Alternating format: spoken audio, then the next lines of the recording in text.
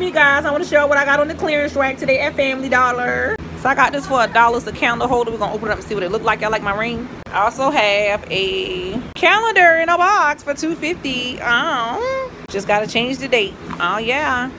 So we're gonna open up this box and see what it look like.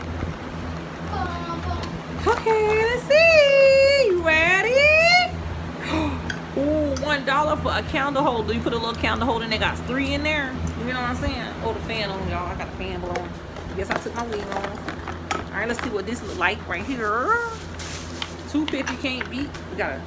I'm gonna put this right here on my table over there with my lamp that I got. But I always find clearances at the Family Dollar, y'all. You gotta look on the clearance rack. They be having things on the clearance rack in there. This is lovely. Open it up. Change the date because the date is the 12th. June. And find the 12th. Hold on. Tomorrow's birthday tomorrow, June 13th. It's June 12th today.